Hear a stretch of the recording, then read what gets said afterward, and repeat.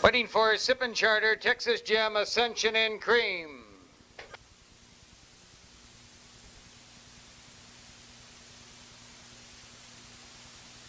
Oh, and now except for Ascension and Cream.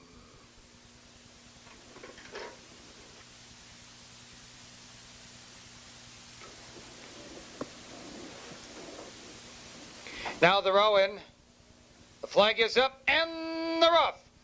Cream on the outside, then it's Fast Prospect, Fast Prospect. Shoots on through along the rail onto the main course. Lieutenant John splitting horses second. Razorback right there, third. Lost Generation alongside fourth. Then a gap of 2.5. Ascension driving fifth. Cream back to 6 by 4. Sippin' Charter seventh, and Texas Gem trails the field, the 8 of them.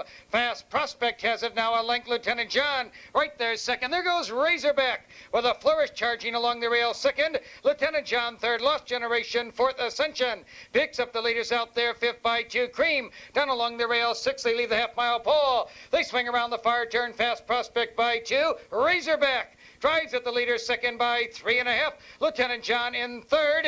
Cream drives along the rail now 4th.